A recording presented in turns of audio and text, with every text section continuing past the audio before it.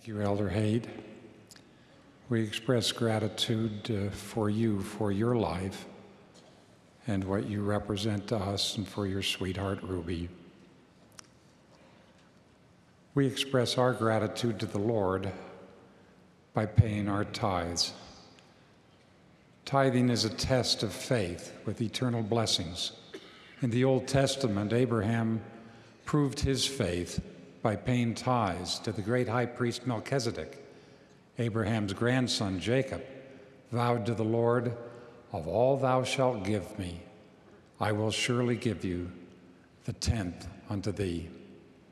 Tithing has been established in these latter days as an essential law for members of the Lord's restored church. It is one of the basic ways we witness our faith in Him and our obedience to His laws and commandments. Tithing is one of the commandments that qualifies us by our faith to enter the temple, the house of the Lord. Just over 3 months after the martyrdom of the prophet Joseph Smith, at the time of the saints were building the Nauvoo Temple, Brigham Young wrote on behalf of the Quorum of the 12 Apostles, "Enter steadily and regularly unto a strict observance of the law of the tithing. Then come up to the house of the Lord, and be taught in His ways, and walk in His paths." The strict observance of the law of tithing not only qualifies us to receive the higher saving ordinances of the temple, it allows us to receive them on behalf of our ancestors. When asked whether members of the church could be baptized for the dead if they had not paid their tithing, President John Taylor, then of the Quorum of the 12, answered, "A man who has not paid his tithing is unfit to be baptized for the dead. If a man has not faith enough to attend to these little things, he has not faith enough to save himself and his friends." Tithing develops tests of our faith by sacrificing to the Lord what we may think we need or want for ourselves. We learn to rely on Him. Our faith in Him makes it possible to keep temple covenants and receive eternal temple blessings. Pioneer Sarah Rich, wife of Charles C. Rich, wrote in her journal after leaving Nauvoo, "Many were the blessings we had received in the house of the Lord, which has caused joy and comfort in the midst of all of our sorrows, and has enabled us to have faith in God, knowing that He would guide us, sustain us in our unknown journey that lay before us." Like the pioneers, the obedient payment of tithing fortifies our faith, and that faith sustains us through the trials and tribulations and sorrows in our life's journey. Tithing also teaches us to control our desires and passions for the things of this world. Payment of tithing encourages us to be honest in our dealings with our fellow men. We learn to trust that what we have been given through the blessings of the Lord and our own diligent efforts is sufficient for our needs. Tithing has special purpose as a preparatory law.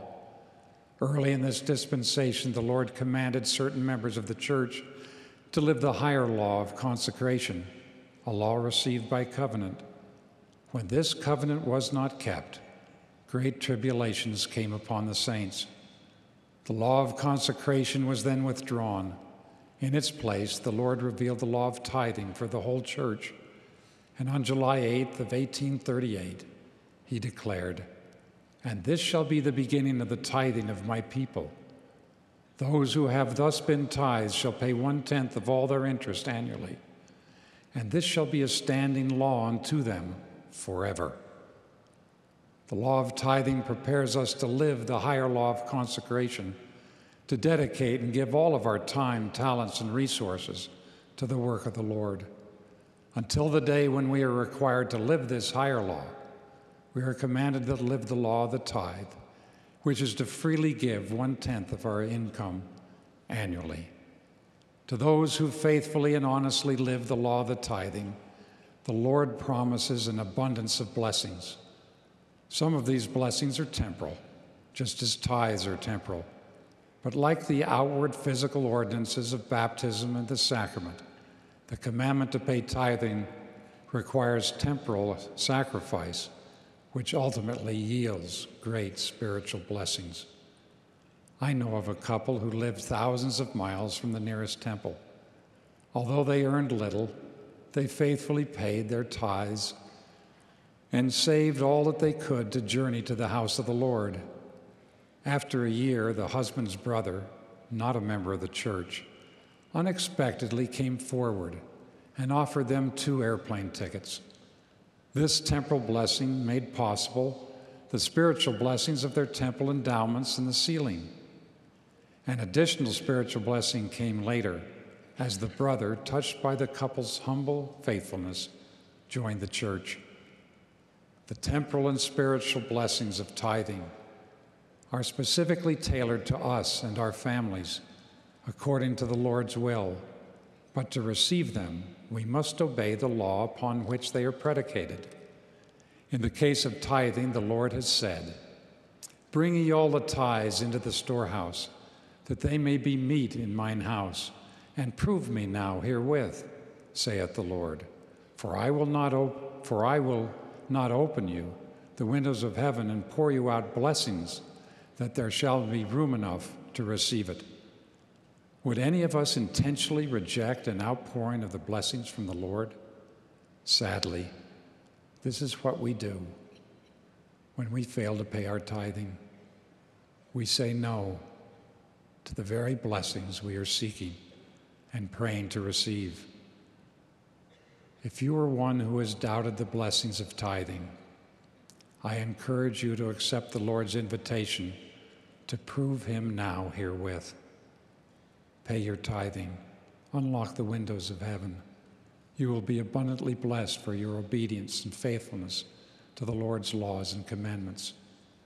Be assured that those blessings are poured out equally upon rich and poor alike. As the hymn says, it is sacrifice that brings forth the blessings of heaven, not the sum of our contributions. Members who freely give a full tenth of their annual income receive all the promised blessings of tithing, whether the amount is a widow's mite or a king's ransom. Some years ago, I visited a meeting house from another denomination. Etched in the beautiful stained glass windows, which had been brought from Europe, was the name of its donor. Carved in the majestic pulpit, made from cedars of Lebanon, were the initials of a wealthy benefactor. The most desirable pews were named after prominent families who had donated the most to the chapel building fund. By contrast, in the Church of Jesus Christ of Latter-day Saints, all who pay a full tithe are equally acknowledged and blessed by the Lord without special public honors or rewards. He is no respecter of persons. His law and revenue is truly an equitable one. Significant in our day is the way in which tithing is distributed. As we see examples of greed and avarice among some of the irresponsible corporate executives, we can be grateful that the Lord has provided a way for tithing to be administered under his direction. According to the Revelation, bishops are ordained to keep the Lord's storehouse, to receive the funds of the church. Both bishops and clerks are expected to be full tithe payers who have learned to live prudently within their means. Within hours of receiving tithing funds from members of their wards and branches, these local leaders transmit the funds directly to the headquarters of the church. Then, as revealed by the Lord, the use of tithing is determined by a council comprised of the first presidency, the quorum of the 12 apostles, and the presiding bishopric. The Lord specifically states that the council's work be directed by mine own voice unto them. This council is called the Council of the Disposition of Tithes. It is remarkable to witness the council heed the Lord's voice. Each member is aware of and participates in all of the council's decisions. No decision is made until the council is unanimous. All tithing funds are spent for the purposes of the church, including welfare, care for the poor or the needy, temples, buildings and upkeep of meeting houses, education, curriculum, in short, the work of the Lord. When a friend of George Albert Smith asked him what he thought of his friend's personal plan to take what would have been tithing and donate his tenth in charitable contributions of his own choice, President Smith's counsel was, "I think you're a generous man with someone else's property. The Lord gives you everything you have, even the air you breathe. He has said you should take 1/10 of what comes to you and give it to the church as directed by the Lord. You haven't done that. You have taken this money and given it away." End of quote. The tithing of the members of the church belongs to the Lord. He decides through a council of his servants how it should be used. To church members and others throughout the world, I bear my testimony of the council of the disposition of tithes.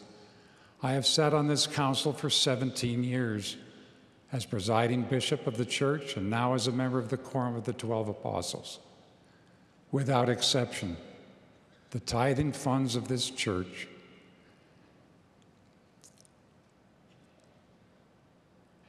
have been used for his purposes. The Lord desires that all his children have the blessings of tithing. Too often, we as parents do not teach and encourage our children to live this law because their contribution only amounts to a few cents. But without a testimony of tithing, they are vulnerable. In their teenage years, they become attracted to clothes and entertainment and expensive possessions and risk losing the special protection that tithing provides. As the years go on, is it possible that a man could be ordained an elder, serve a mission, and effectively teach a law to others that he has not lived himself? When he returns home from his mission and faces the pressures of schooling and starting a family and a career, will the law of tithing become easier to live? I don't think so. Likewise, will a young woman be worthy to serve the Lord and make celestial marriage covenants without having gained a testimony of tithing for herself? Will she be prepared to teach her children a law she has not learned by her own experience? Oh, what faithfulness is required of fathers and mothers who would unitedly call down the protective blessings of tithing upon their family and the blessings that are rightfully theirs. Said President Lorenzo Snow, "Teach the children to pay tithing so that it may be perpetually observed. If we observe this law, no matter what our enemies may do, the Lord will preserve us." In a few weeks, each of us will have the sacred opportunity to sit once again with our bishop and settle our tithing with the Lord. Your bishop will be gentle and kind. He will understand the challenges you face. If you cannot pay back what you missed paying in the past, go forward. Begin today. Share with your bishop your commitment to pay a full tithe. And in the future, work out a plan to return to the temple as soon as possible. As soon as you have demonstrated your faith in paying tithing over a period of time and kept the other necessary commandments, you will be able to enjoy the eternal blessings of the temple. I plead with you, do not let this opportunity pass by. Do not procrastinate. Fathers and mothers, as you prepare for tithing settlement, I encourage you to gather your little ones around you. Help them count their pennies. Help your young men and your young women consult their records and take inventory of their annual increase. What a marvelous opportunity this is to plant the seed of faith in the hearts of your children. You will start them on a path that leads to the temple. The generations of your ancestors before you and the posterity after you will rise up and call you blessed. And you will have prepared your children to perform saving ordinances on their behalf. It is no coincidence, my brothers and sisters, that under the direction of God's living prophet on earth today, President Gordon B. Hinckley, temples are spreading over the earth, keeping the commandments, which includes paying our tithing, will qualify us to enter those temples and be sealed to our families and receive eternal blessings. I plead that we will not procrastinate, that we will heed our Lord's commandment to live the law of the tithe. I know of 2 missionaries who visited a very poor family. The family's home was made of pressboard and sticks with a dirt floor, no electricity or beds. Each evening, the father, a farm laborer, spent his entire day's wages on groceries for dinner. Departing from their humble home, the senior companion thought to himself, "The law of tithing will surely be a stumbling block to this family. Perhaps we shouldn't bring it up for a while. Maybe not at all." A few moments later, the junior companion, who had grown up in similar circumstances in his country, voiced his own thoughts aloud.